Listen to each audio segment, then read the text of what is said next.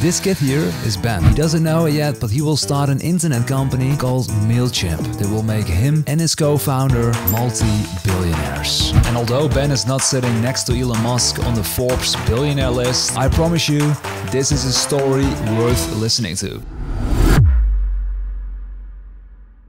So Ben didn't grow up as a billionaire. He grew up in the 1970s in a small town somewhere in Georgia. Ben's father worked in the army and his mother set up a hair salon in the family kitchen. As a kid, Ben helped by sweeping up the hair and emptying the ashtrays at the end of the day. By the end of high school, Ben wanted to be an automotive designer because of his love for cars. During his first year of college, he quickly realized that engineering wasn't for him. In 1994, at 25 years of age, Ben switched college and transferred to Georgia Institute of Technology, an industrial design school. In college, Ben became friends with Mark Armstrong, who became the co-founder and the heart behind all the tools and projects they built later in their business. But sadly, Ben's and Mark's friendship didn't last forever. But more on that later. At this point in their life, they're still best friends that are about to start a $1 billion company. So during Ben's final year of college in 1998, he started to study web design. So to paint the scene, this was also the year when Google started, when Microsoft became the biggest publicly traded company in the world, and when Wi-Fi was still not invented. In other words, a long time ago. In 1998, in the last few weeks of Ben's college time, he applied for a web design job. Ben eventually started as a banner ad designer over at Cox Interactive Media. He wasn't a big fan of the job at first, but in his words, he needed the money. His college friend Mark also started working over at Cox Interactive Media. During work, Ben came across this newspaper article that wrote Web Portal Boys BlueMountain.com, the web's biggest greeting card website for $780 million. They were like, dude, let's do that too. In their spare time, they made a greeting card website. They mainly wanted to see if they could ever build enough traffic to make some side money off of it. Ben explains, Mark programmed and I designed cutesy little cards. Then in about a year, with virtually no paid marketing, we had 30,000 unique people visiting the website every single month. By then, we had already lost interest. We had day jobs. In 1999, Ben and Mark were working on a project for their bosses, mp3radio.com. Ben needed to hire a programmer, and after asking for recommendations, he contacted Dan Curzius. This guy, Dan, became one of Mailchimp's co-founders years later. When they sold Mailchimp for $12 billion in 2021, Dan owned 50% of the company, making him an instant multi-billionaire. In reality, when Ben interviewed Dan for the job in 1999, Dan was under the impression that it was a music-related job. He knew nothing about programming but got hired by bluffing his way in. And Dan confirms that with a laugh. I didn't even know what HTML was, he says. I was a DJ at the time, so I thought this music website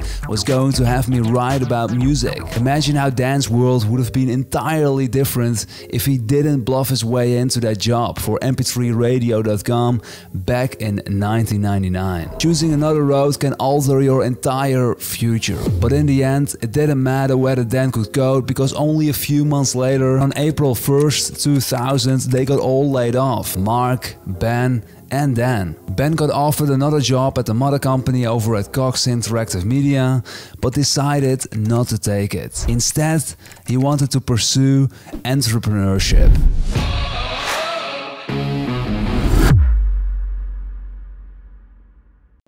On June 20, 2000, Ben and Mark officially founded their company, the Rocket Science Group, a web design and development agency. In Ben's words, he already had 2 invoices ready to go when he got laid off. I walked down the hall, knocked on doors, and I pitched, and I got 2 paying gigs before I was laid off. It's hard to quit. You know, a lot of people look at me and they think, oh, you're courageous, you went out and did your own thing. I got laid off. And I just thought that was the kick in the pants. I knew that if I didn't try it, then I would probably be maybe a vice president someday. And that's perfectly fine. But for me, always I wanted to run my own thing. That was what I felt like I was kind of raised to do. Not long after they started the Rocket Science Group in June 2000, some of their smaller clients asked them if they could send email newsletters for them. Back then, all the bigger enterprise companies used expensive marketing tools, and there weren't many options for smaller businesses. Do you remember Ben and Mark's greeting website, lollipopcards.com, which they made in 1999? Back then, they didn't make any money with it. But it turned out it wasn't totally useless. Mark took a bunch of the code he developed for lollipopcards.com, tweaked it, and it became the foundation for Mailchimp.com, which sold for $12 billion in 2021. Back then, it was all manual what they did for these clients. Ben and Mark had the tool, but they had to do the work and send those newsletters for their clients. The Mailchimp.com website or name didn't exist yet. Later, they built it into a web application so their clients could do it themselves. Just log in and do it yourself, they said to their clients. And this was when the website Mailchimp.com was born, in July 2001, the billion-dollar tool Mailchimp. When Mailchimp first started in 2001, it offered a straightforward solution. Here you can see one of the first editions of Mailchimp. Back then, when it launched, it provided pay-as-you-go plans. $50 for 2,500 emails, $100 for 5,000 emails, and $250 for 25,000 emails. They treated Mailchimp as a small side project because their focus was entirely on the consulting agency, the Rocket Science Group. They would never have thought Mailchimp might gain that much steam to be $1 billion company. And just to give you a little perspective here, this is still the early days of the internet. Google launched 4 years prior, and it was in the midst of the dot-com bubble or the internet bubble. The S&P 500, considered by many investors to be the best overall measurement of the American stock market performance, was dropping lower and lower. In August 2002, roughly 1.5 years or 2 years after they created this email tool that later became Mailchimp, they sent this email newsletter. They introduced Dan as their new and third partner. In hindsight, becoming a partner was probably one of Dan's best decisions, since he became a multi-billionaire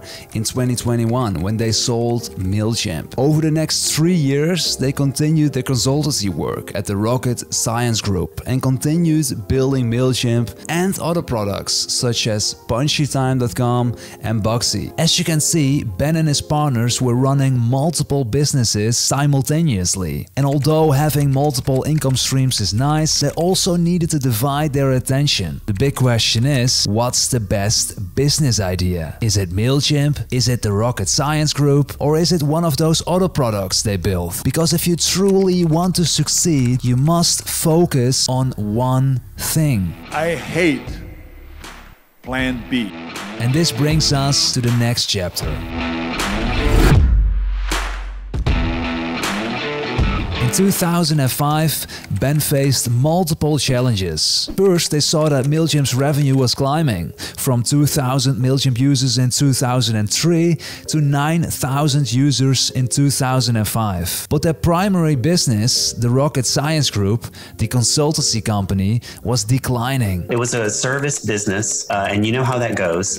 When we were pitching clients and doing the work, you couldn't do both at the same time because we were so small. If I was working, I wasn't selling. If I was selling, I wasn't working. Yeah. And it was just tough. It was a grind. I started to look ahead and dreaming about, how are we going to make $1 million? How are we going to make $1 billion? So it's hard to make $1 million with a service-based business. And although Mailchimp's revenue increased over the years, they lately saw Mailchimp's customers leaving for their competitors, which scared Ben. In 2001, when Ben and Mark launched Mailchimp, they were ahead of their competitors. But since they treated Mailchimp as a small side project, they had let it stagnate. And this stagnation in Mailchimp made them think about selling it when they had an offer for Mailchimp for $4 million. And although many of us would immediately say yes to a $4 million check, Ben believed Mailchimp could be worth a lot more. The problem was that Ben needed to convince his two co-founders because he wasn't in a position to make this decision by himself. Do you remember I mentioned initially in the beginning of this video that Ben's and Mark's friendship didn't last forever? Well, Mark Armstrong, Mailchimp's original co-founder, got bought out for unknown reasons and left the team, the rocket science group and Mailchimp, somewhere between 2005 to 2008. So I believe that Mark Armstrong disagreed with Ben, and I think that Mark wanted to sell Mailchimp for that $4 million check. Eventually, Ben convinced Dan Curzius, the other co-founder, to continue with Mailchimp, and they decided to buy out Mark. May 2008 was the last time Mark Armstrong was listed as a co-founder and partner on their website. Obviously, money isn't everything, and if Mark was miserable doing his job, he made an excellent choice to leave. But suppose it was anything other than that. In that case, he must be furious at himself for leaving, seeing that his baby, Mailchimp, turns out that successful. It sold for $12 billion in 2021. I know I would be furious. Here we can see Mark's Facebook profile stating he left the rocket science group. In July 2007, when Ben and Dan went all in on Mailchimp and Mark left, they had 10,000 customers.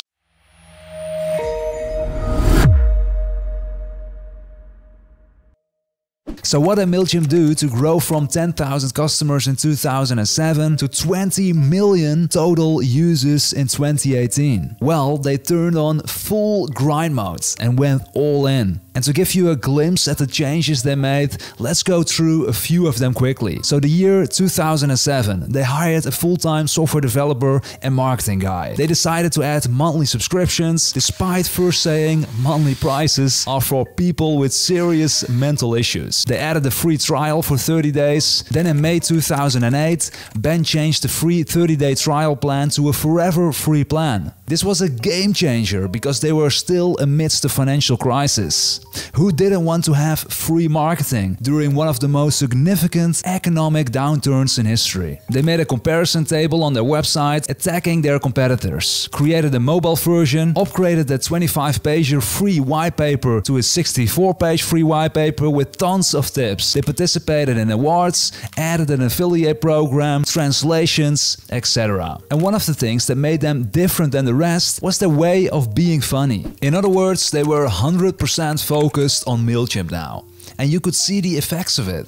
And if you think Ben was already chilling, you're wrong. He's in the trenches answering customer questions in the comments. And the hard work paid off because they grew from 10,000 customers in 2007 to 80,000 total users in 2009. The big change came when they raised the bar. In 2009, they changed their pricing from this to this.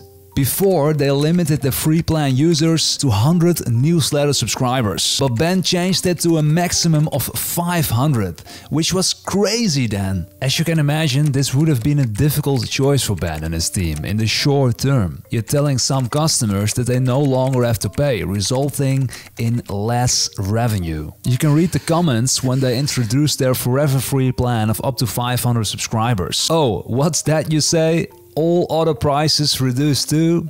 Sweet. And all the other comments are positive too. Mailchimp's users love this update since it saved them money. Imagine all those customers they pulled away from their competitors. Many of them probably switched to Mailchimp because it's free. In 2008, Mailchimp turned 8 years old. It's hard for me to believe this, but we launched Mailchimp on August 20, 2001. We just hope that someday Mailchimp will be able to pay for our lunches. Nah, that'll never happen, we thought. And although Ben is picking up steam with his Mailchimp project, the best is yet to come. 1 year after they introduced their new jacked up free plan, they grew from 80,000 users to 500,000 users. They gained around 60,000 new users monthly. That must have been a fantastic feeling for them. Hopefully Mark didn't read that news though. You do remember Mark, right? That's the guy that left just before Mailchimp blew up. He probably would have been devastated reading that news after leaving just 2 years prior. I know, I would have been. 1 year later, in September 2010, Ben was still in the trenches, publishing blog posts and answering people's comments. Even early in the morning or late at night at 4 AM, showing his dedication to making Mailchimp a success. Then in February 2011, they made news headlines by boosting the free plan again. People could now create a newsletter for free for up to 1,000 newsletter subscribers. And such a free plan was crazy then. Imagine the numbers of customers they pulled away from their competitors. Do note that it's 4 years since they went all in on Mailchimp without ever increasing their prices. One thing they did introduce for the first time in August 2011 was premium features. In other words, if you want to use all of Mailchimp's features, you must subscribe to one of its paid plans. Nowadays, this is common practice for software companies to reduce the features in their free plans. But it was totally new for Mailchimp back then. In September 11, Ben announced on the Mailchimp blog that it reached a big milestone: 1 million users. During the following years, Mailchimp kept growing exponentially. From 2011 to 2018, it grew from 1 million users to more than 20 million users. At its peak, it grew by 14,000 new users every single day.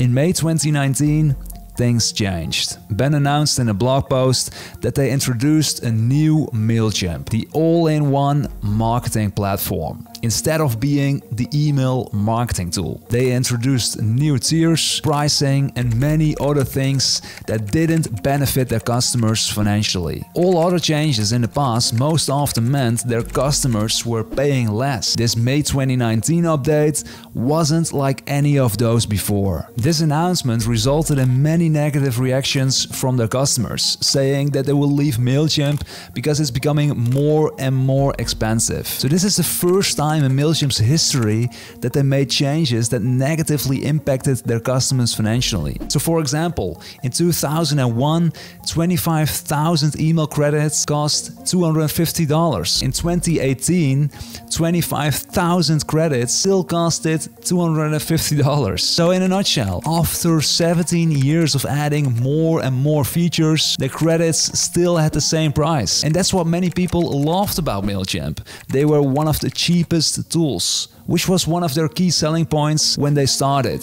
Cheap, very cheap. But after May 13, 2019, Mailchimp changed its mindset about its pricing. The annual report of 2019 showed for the first time in Mailchimp's history that the number of users went down, and not by a tiny bit. They now reported having 12 million users. It's still a lot, but it's 8 million less than the 20 million users 1 year ago. But no, that's not all. A TechCrunch article wrote that Mailchimp would generate 100 million more revenue in 2019 compared to 2018. 8 million fewer users, but $100 million more in revenue. Pretty crazy, right? But wait, there's more. September 13, 2021. Intuit, a software company specializing in financial software, bought Mailchimp for $12 billion.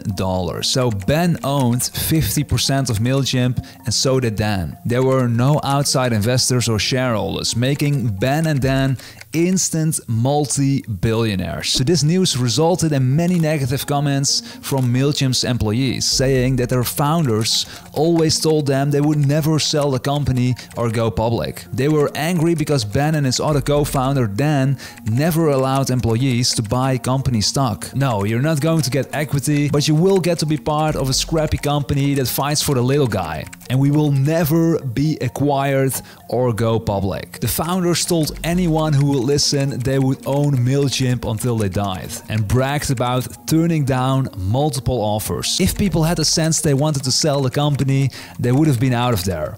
a former Mailchimp employee said. Why would I be working without equity if I knew they were going to sell the company for a boatload of money? So this is a tweet from one of Mailchimp's employees that works there since 2015. Super cool to read a national publication noting how savvy a business move it was for your employer to prevent you from profiting when they sell. I tried contacting Simone to learn more about her story, but sadly she blocked me without any explanation. I also tweeted Ben to hear his side of the story and learn more about what really happened with Mark Armstrong, but there is no reply on both tweets. In the past 12 months, Mailchimp generated roughly $1 billion in revenue while seeing a decrease in user numbers. Despite the decrease in user numbers, they continue to increase prices, adding limitations to the free plan for the first time ever, making it far less valuable than its competitors. Mailchimp changed its original growth strategy to maximize revenue. And it is working. The thing is, especially with public companies like the one that just bought Mailchimp, the stock price will often go down too if revenues go down. Mailchimp's new CEO has two jobs. Instead of listening to the needs of Mailchimp's customers, they now have to listen to their other customers too, their shareholders. Yes, Ben and Dan accomplished something extraordinary, bootstrapping a $12 billion company. But I'm not sure this is the best for the Mailchimp customer. What do you think?